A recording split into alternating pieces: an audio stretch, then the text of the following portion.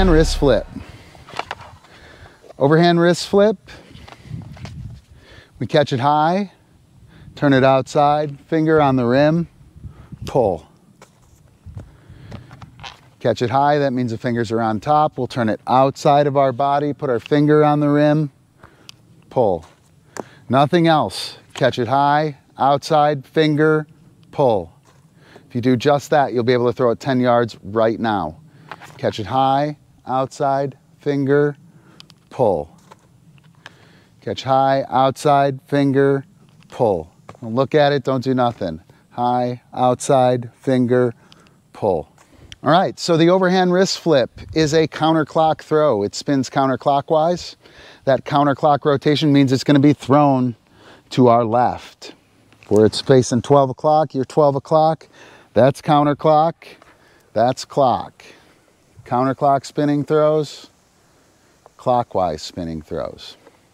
So we'll catch it high, turn it outside, finger on the rim. You'll notice that I turned so I can throw it over here to my left. And I'll throw that to 1. So I'll catch it high, turn it outside, finger on the rim, pull to 1. Now, just because I'm catching high doesn't mean I'm throwing high. You don't have to throw from up here. You can throw from a comfortable place. I like to turn it upside down beforehand and then turn it outside, finger on the rim, pull it to 1. Boom, pow, boom, pow, boom, pow. Super simple. There you go. All right, so grip. We've caught it high. We turn it outside. You can see that my hand's just on the top of the disc. I'm going to put my finger right there on the rim. Got my thumb, squeezing between my thumb and my middle finger, index finger on the rim. So I'll catch it high, turn it outside, finger on the rim, and I'll pull to the target. And just like the other throws, I'm not flicking it up there. I'm not doing this dramatic flicky thing up there. I'm getting the arm going and I'm stopping the arm. That stopping of the arm is what's going to make the wrist flick and the disc spin. So I'm catch it high, outside finger, boom. And if I stop the arm nice and sharp and just let it go,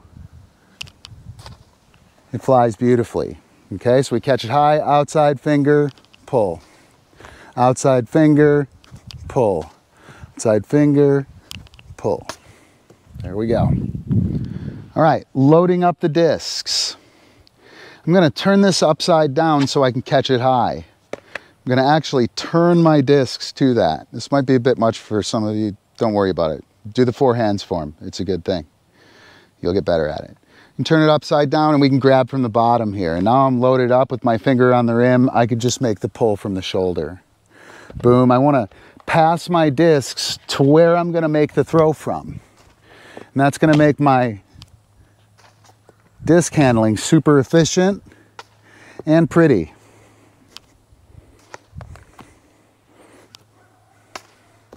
So there's a hyzer and anhyzer, a skip and roll side on the overhand wrist flip as well. I'm going to throw hyzer to the 2. And I'm going to throw anhyzer to the 1. I'm going to throw hyzer to the 2. Anhyzer to the 1.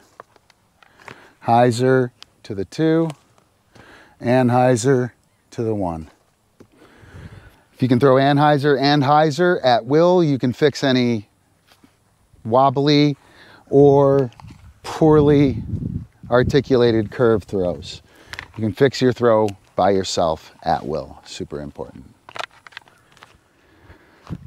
Last thing, this is a bit of a finicky throw. A lot of times you might throw it and it might hyzer out. It'll fall off to the right, like it just doesn't have the mustard to get there. You can make sure that you deliver the throw real well towards the target, right? So if I deliver it real well towards 1, it's sure to get there. I want to make sure that I deliver forward before I stop the arm. And that forward momentum, super key in this. If you don't do that, you'll throw it high or it'll hyzer out before the target. You want to make sure that you're throwing far, you deliver to the target.